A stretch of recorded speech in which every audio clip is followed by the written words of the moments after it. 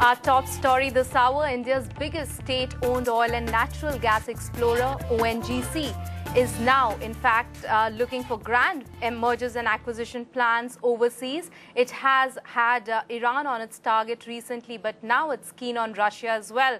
We will, of course, hear about all the details of what its Russian plans are all about. Promit Mukherjee is standing by with all the exclusive details.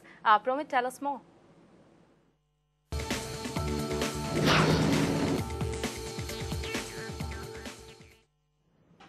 Yes, the Siberian asset which ONGC got after its acquisition of UK-based and Russia-focused Imperial Energy in December 2008 is being developed at a very fast pace.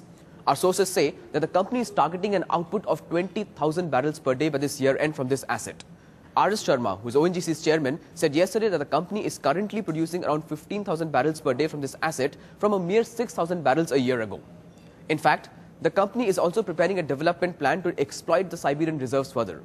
Once this development plan is ready, the company will have a comprehensive and a complete plan to go ahead and develop the reserves further, which is expected to be huge. The refinancing for the debt, which is $1 billion, has also been tied up. Mr. R.S. Sharma, although he did not give much details, but said that the $1 billion of debt which the company had taken was expected to expire in January 2010. Now, once this expires, the company will be needing refinancing. So for this refinancing, the company has already tied up. The total purchase of Imperial Energy in December 2008 was $2.23 billion. And out of this, the debt component was $1 billion. When we spoke to Mr. R.S. Sharma yesterday, this is what he had to say. I was in the Moscow, came back on this 9th morning. So on 8th, the production had crossed 15,000 barrels. When we had taken, it was about 6,000 barrels. And we are slowly ramping up the production. We are devoting more time to understand the complexities of the reservoir, and we know the environmental conditions, they are quite demanding, quite tough. We are doing more of these GNG studies, and I'm confident that in times to come that's going to prove to a very good asset. We had tied up that loan through a commercial paper last year, which is due for maturity in the month of January, and that was a one-year commercial paper.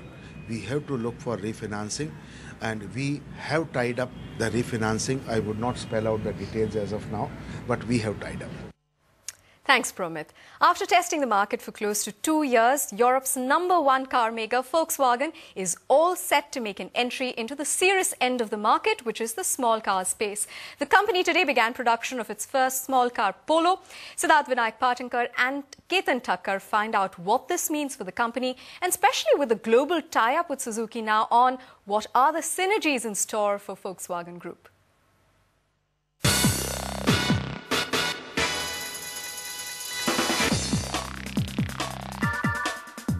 For Europe's largest car company, Volkswagen, which produced its first car in India on Saturday, the prospect of Indian market looks larger than ever before, thanks to the Suzuki tie-up.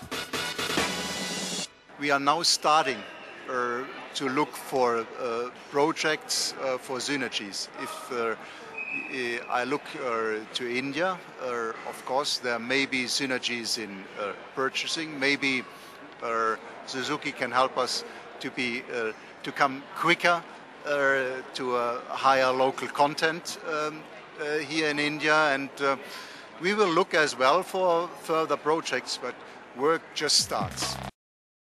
Tubar.com